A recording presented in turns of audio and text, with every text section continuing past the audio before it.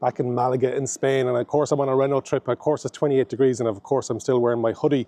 In 1996 the Renault Scenic was launched, and in 1997 it got Car of the Year. This is just launched and it's also just won Car of the Year. Difference being we're gone from an MPV to an SUV, we're gone all electric.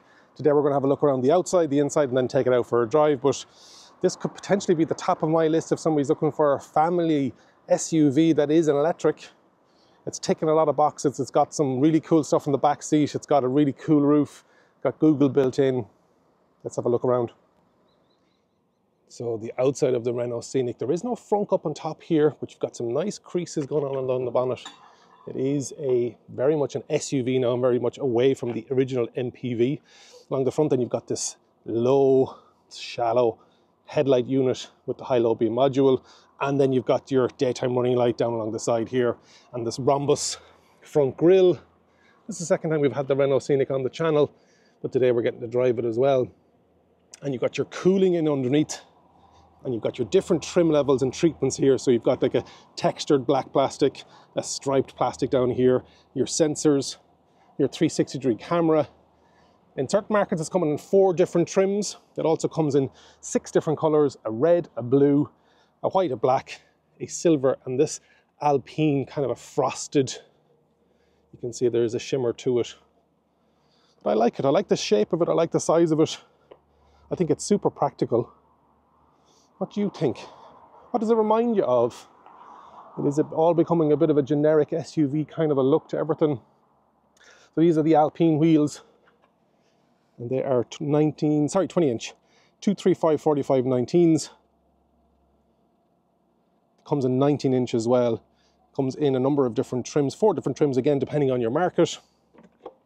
Your charging port here on the front right hand side.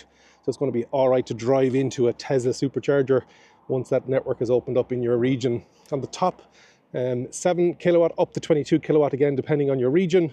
And then underneath, there's 2 different battery sizes, a 60 kilowatt hour and an 87 kilowatt hour. And the smaller battery, the fastest charging on this is 120 kilowatt DC. And on the top battery, then the big battery, the 87, that is going to get you 150 kilowatt DC. So depending on the battery size, but the charging time is the same, 10 to 80% in 30 minutes.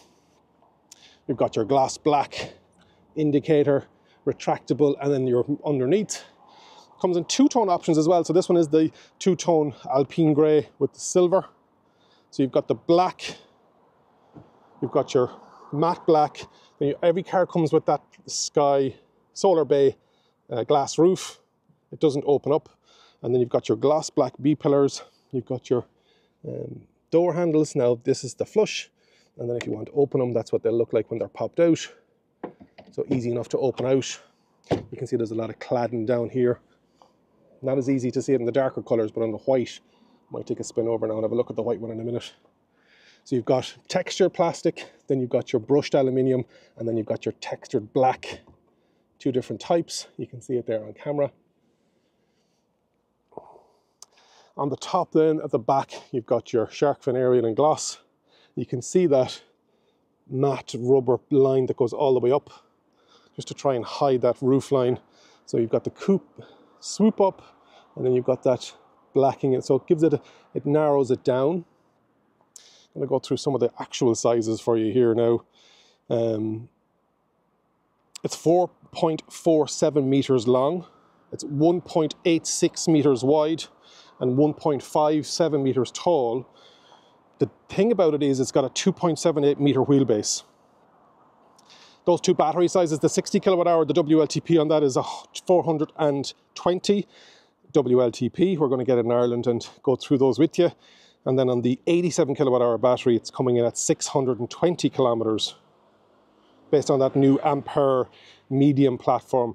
So we would have seen this platform at the Renault 5 launch recently. That's the small Ampere platform. Used to be known as a CMF in collaboration with Nissan. So you've got the high-level brake lamp, your window wiper, very plain on the back, not a lot going on. And when these lights aren't engaged, they're white, but then when the brakes are on, it actually turns it to, I might turn on the hazard light so you can see what that looks like. And hazard lights is a physical button. And so sequential on the back. You can see they're there. And then you've got them on the side mirrors. And then you've got them on the down low on the DRLs on the front. So, hazard lights. One of the big things about the Renault Scenic is the size and the practicality of the boot. And so, we have power tail lift. On the back you've got the Renault badge in, Scenic, and then the E-Tech electric. You've got a hard top, and then 545 litres. This thing is cavernous. You can see how deep it is. There is supposed to be a false floor coming with it. You've got tie-off points, you've got the 12 volt, you've got your little light, you've got your hanging points, and it's a 40-20-40 split. Haven't heard about towing capability on this yet. And then power tail lift down. Yeah, it's inoffensive, practical. What I do like is this design feature just below that sculpted rear light. It's a lovely way of making it aero and breaking that airflow. So let's have a seat in the back, and there the doors popped open there now. You can see after a while then they'll shut close. In the rear, the door itself, it's shut itself down. Just want to see how low down these windows go. Let's turn it on. There we go. Active engine. We definitely don't want 21 degrees anyway. I'm going to have the fans blowing away there now. On the door itself, might be a door lock on it. What a kerfuffle. Yeah, the door lock is on it. Just to get the windows down. There we go. How far down did they go? Not all the way. Okay, tinted in the rear. On the actual, then the Alpine, you get the blue, you get this ambient light with 64 choice colours. You've got your speaker in the door, you've got your gloss black door handle. It's a bit plasticky. There's a bit of give in it. Then you've got your soft touch with your Alpine stitching, and then your lined pocket, again, Alpine. With the Alpine version, it's very blue. You want to like the blue. So you've got 2 Isofix in the rear that are covered, which is great, and those Alpine seats. Now, let's have a little look and see what's inside. So you have, on the back of the seats, you've got somewhere to stick your phone. Oh. And then you also have a pocket holder. In the car itself, there's over 38 litres of storage. Behind that, then you've got 2 USB Type-Cs, and you've got your air conditioning outlets. It isn't tri-zone. Seats are really nice. Would you fit 3 adults in the back? You probably would. But the best part of it is this ingenious armrest. So what do we got going on here? You've got access to drop this down if you want to drop it down. But then you've got a stitched soft touch cup holders, and the cup holders are right out at the end. So if you do sit down, you can put your hand here. But then if you lift this up, you also have some storage in underneath here. 2 more, as well as the ones that are down over here. But these guys spin around, and you can have your phone in it. So for your kids, for watching themselves, or if you want to spin the other one around as well, and you can put a larger tablet back here. So rather than having it on the backs of the chairs, each child or person can have their own in the back, or they can share. Really good. Ingenious, as they said. And then we lock this down, and then we put that back up. Lots of space. So knee room for me, I'm 6'2", 188 centimeters. And then on my headroom, loads. So I'm in the headrest there, and it's got a bit of a concave in it. And so that's 3 centimeters. In the middle, again, flat floor. I've got my own headrest, couple of centimeters there as well. Yeah, good. Nice. A lot of people are going to be interested in this car, and if the price is right, like all of them. So that's the rear of the the Renault Scenic. Let's have a seat in the driver's. Now, let's get in out of that 31 degrees, folks. I'm there still in my hoodie. a martyr. So we've got the Alpine blue insert, we've got the brushed aluminium with the ambient lighting in it, door handle, all your switches on the door, decent glove box. Then you've got a bit of gloss black going on, but not too bad. Beautiful screen, and this angle that you're seeing here on the speed, fasten your seatbelt or switch it off. So let's put on our seatbelt so you can see what it looks like. The seatbelt actually has the blue lines in it for Alpine. And you can see these angles, these degrees, and it's all to do with the angle of the Renault badge. Nice. So you can see what kilometer you're in, what mode you're in, what comfort setting you're in. 85% battery, 514 kilometers. So this one has the larger battery, it's WLTP of 625. When we got into it, it had 625. And so let's have a look to see what kind of a range we were getting. And we go up, and then we go over. There we go. There's a lot of whipping and changing going on to it. But this was used by other journalists today, so I don't want to give you a WLTP real world range. What we don't have is a head-up display. What we do have is a little sticker in relation to the French fire service, so that it's involved in an accident. They know exactly how to, what car it is, where the high voltage cables are, and then they also have access to the rear battery underneath the bench, that they can flood the battery with water, same as on the other Renault Megane. And there's a switch, a master switch to shut everything down. What else have we got? With the steering wheel itself, we've got driver settings on the left-hand side. On the right-hand side, it's audio and menu. We've got the multi-sense setting down here. It's 3-spoke. Behind that, you've got your regenerative braking paddles. Then you've got your lights and indicators on the left-hand side. Right-hand side, then you've got wipers. You've got your park, reverse, neutral, stalk. And then underneath, then you've got your audio down here, like all the other Renaults. Your power button is here. So this is a 12-inch screen and then a 12.3-inch screen. And so you have Android, or Google built in, and Android Automotive. It's flickering away there on camera. Let me see if I can get it at an angle that it's not flickering, but it doesn't flicker. There we go, that's a bit better. And so over 50 apps, and it integrates into the actual the map system as well, so it tells you what percentage battery you've left. It also connects up with the weather, so it knows if the weather is going to change or affect your range. Obviously at 31 degrees today, the battery is probably a bit too hot for the battery, but there is heat pump involved with all of the Renault Scenics. What I love is the fact that there's physical buttons. This larger screen is also coming to Ireland. We got this on the Megane launch, but when it came to Ireland, then it didn't happen. And so we definitely love to see the fact that we're getting the bigger screen, or we're guaranteeing the bigger screen. So you've got your physical buttons underneath, you've got your wireless charging pad, you've got lots of space down here, like acres of space. And you can move these dividers around the place if that's what you want. If I can get them back. Then you've got a cup holder. Then you've got somewhere we were putting the key there. And then another large space down in here. And this moves forwards and back as well.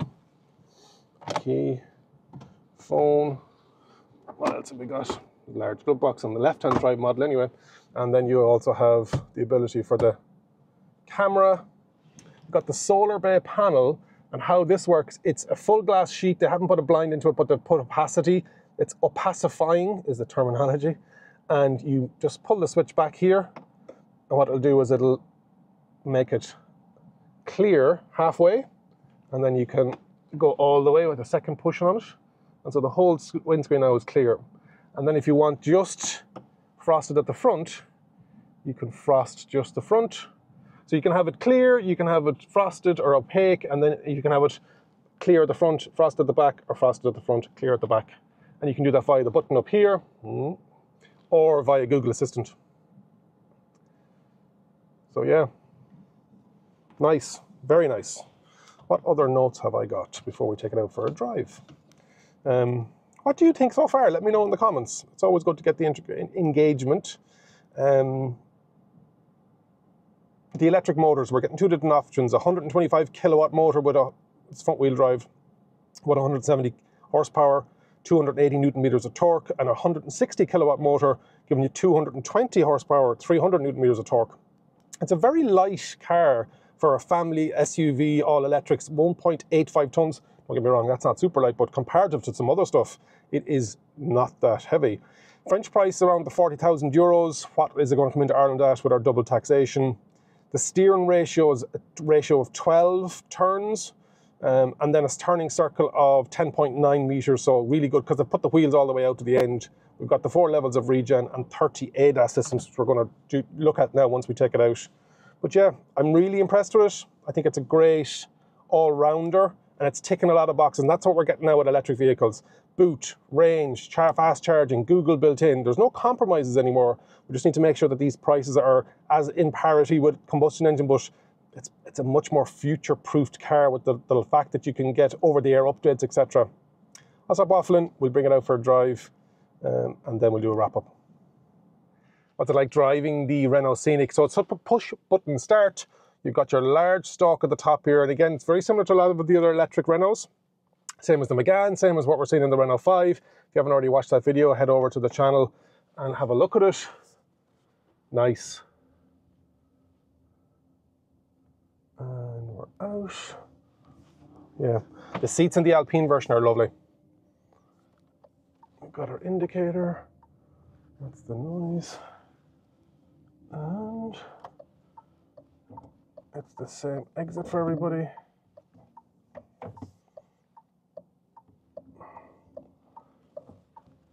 Now, she's looking at her phone there. She doesn't hear me or see me. Or maybe she does and she's not pretending to notice who I am or what I'm doing.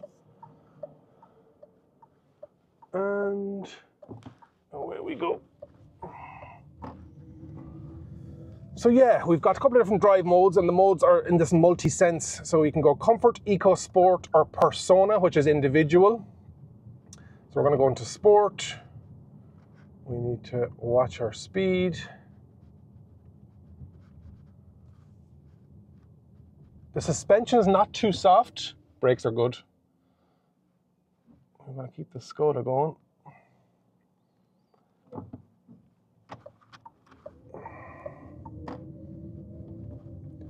We're testing the brakes again, and we're on full regen, which brings it to a creep, but it doesn't have one pedal in it. So let's look at my normal stuff. So visibility, the fact that you have the camera, I know some people don't like it, but I think it's definitely good. What's it like without the camera? It's not bad. It is shallow though, and so hence why they put the camera into it. And that camera lens is internally, and it's covered by the window wiper. Got some good gradient here now, and it is nice. It's that steering ratio of 12, which we talked about. It's well able for it. Yeah, you've got that pedestrian warning. And so the startup noise is Jean-Michel Jarre. The pedestrian warning has been composed by Jean-Michel Jarre.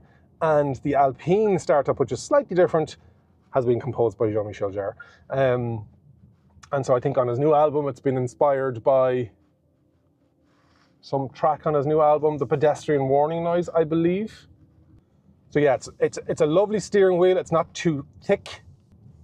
I'm looking forward to getting this back to Ireland. Obviously in 30 degrees, it's going to perform well on the range front, WLTP. But I found that Renaults are fairly decent in their estimation. They do a very good job of battery temperature management, which is what you want. Oh yeah, here we go. Nice. Suspension is good. Like, it's very quiet in here, and they've done another great job. They did the same thing with the Renault Megane with regards to its sound insulation. They put a special sound insulation barrier in between the battery and the actual body of the car itself. But even the noise insulation, are the windows? No, they're not. Very smooth. Now, these are smooth roads, so again, we're going to bring it back and probably do a coast to coast with it. It's another good Renault, another good electric Renault. They've got so much experience with the Renault Zoe. Big fan of it.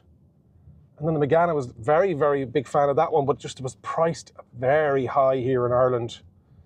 And so probably didn't get the awards and the applause that it deserved. And it's a lovely looking car. I think this isn't going to win any style awards. It did win Car of the Year award, don't get me wrong, but I think that was on the practicality, ticking all the boxes, and you can see why the judges went for it.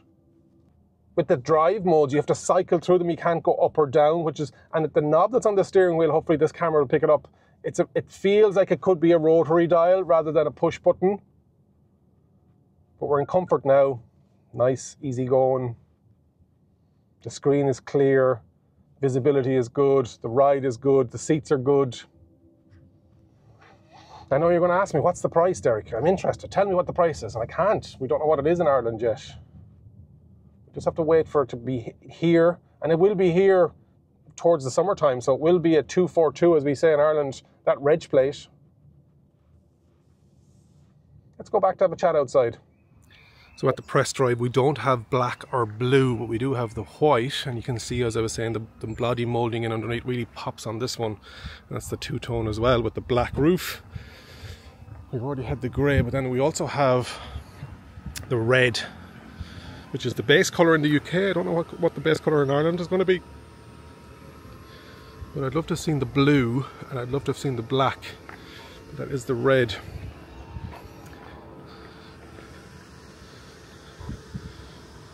I actually like the white with the Alpine. I like the white with the Alpine trim. I think the white and the blue would be nice. Right, time to wrap up. Hopefully you've enjoyed my look around the outside and the inside and the drive of the Renault Scenic. It's taken a lot of boxes. It's got the range, it's got the charging speed, it's got the space in the boot, it's got the space in the back. It's got Google built in, as I said at the very start of this video. Is this going to be my top recommendation for families looking to go all electric? It's definitely going to be in the top 3, that's for sure. It's all down to pricing now here in Ireland. If you're watching this in the UK and other markets, you probably know already, but in Ireland we'll take a bit slower before we get it to market, just with the price changes and the competition. But recently we would have looked at the Renault E3008. This is going to be going up head to head with it. The Kia Niro EV, also very much head to head with it. The Hyundai Kona, etc, etc. So it's a busy space. Jump into the comments and let me know what you think. And if you've liked this video, if you've gotten this far, make sure you hit a like button. And remember, if you think an EV is for you, leave it to me and I'll review. Thank you very much for watching. And if you enjoyed this video, you're going to enjoy that video too.